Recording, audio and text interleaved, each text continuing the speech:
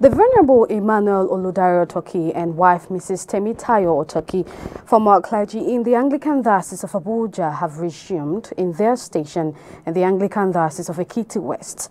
There was a service to welcome the clergy and family at the St. Bartholomew Anglican Church, Ogoton in Ekiti, where he has been posted by the diocesan bishop to continue ministry of shepherding the flock.